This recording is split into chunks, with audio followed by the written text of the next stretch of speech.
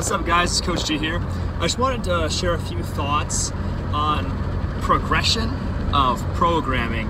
And in CrossFit world, programming is a really big conversation because programming is one of those things that directly determines a person's results, and it often reflects the level of understanding, the mindset, the sophistication of the programmer.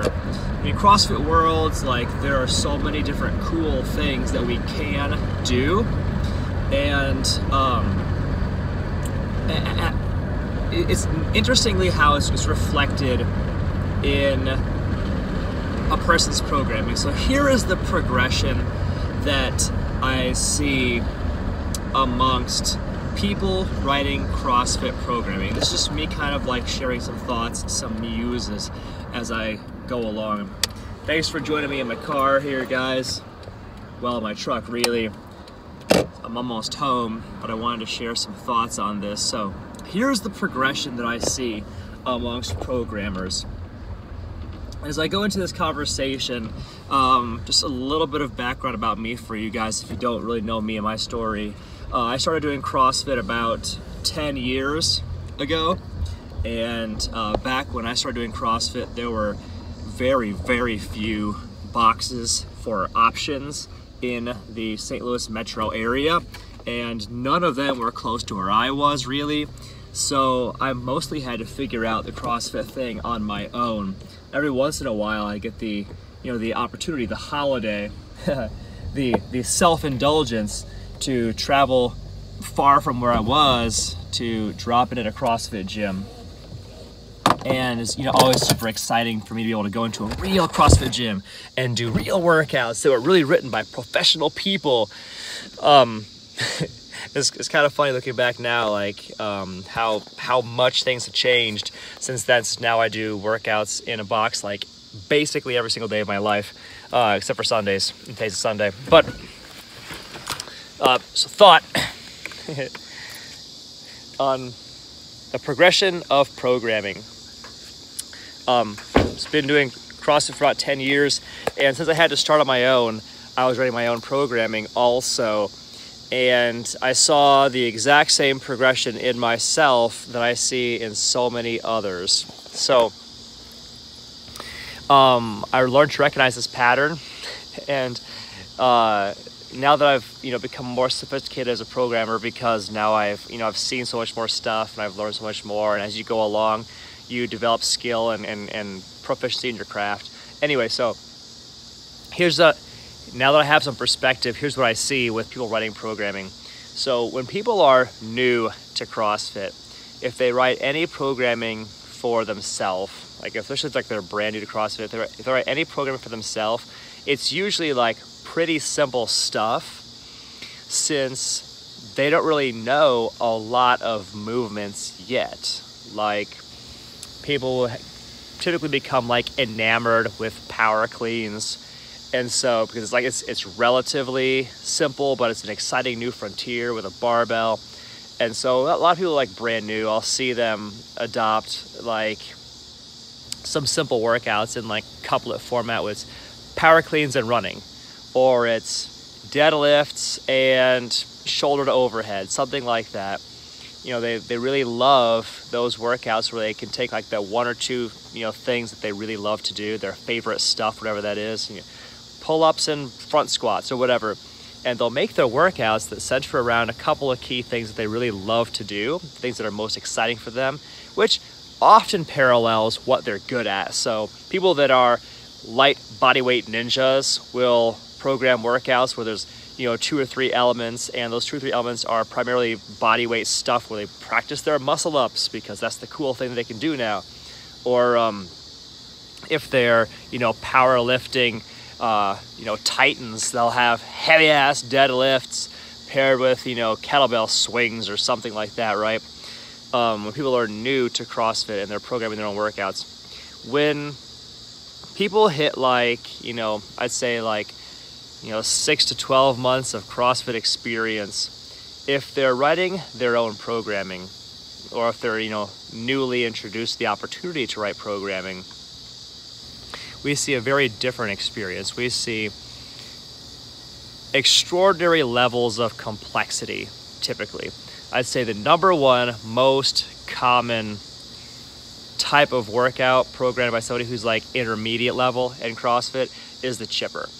Workouts where there's like 10 different exercises, and there's a kettlebell thing, and there's a barbell thing, and there's like a monostructural thing, and there's a barbell thing, there's a gymnastics thing, there's like, it's a chipper where all of the exercises are thrown into an alphabet soup of complexity. And I feel like when people are brand new to CrossFit, the reason they write this simpler workouts is because they only really know a couple of things. They only have comfort level with a couple of pieces at a time. And so their programming is simple because that's the stuff that they feel comfortable doing. When people get to intermediate level, they then have a basic level of understanding with a ton of different movements, and they really seem to jump head first into the let's do all of the things mentality, the all of the things mindset, which is, it's fun to dig into all the possibilities of fitness, and it's super fun to experience all the different things that can make you a fitter person. But in a sense, it's sort of like a lack of discipline or sophistication with their programming, because more is not always better. In fact, most of the time, more is less productive, less meaningful, and less valuable. So it's the intermediate level CrossFitters where I typically see programming having the greatest levels of ADD, the least levels of focus, intentionality, and discipline.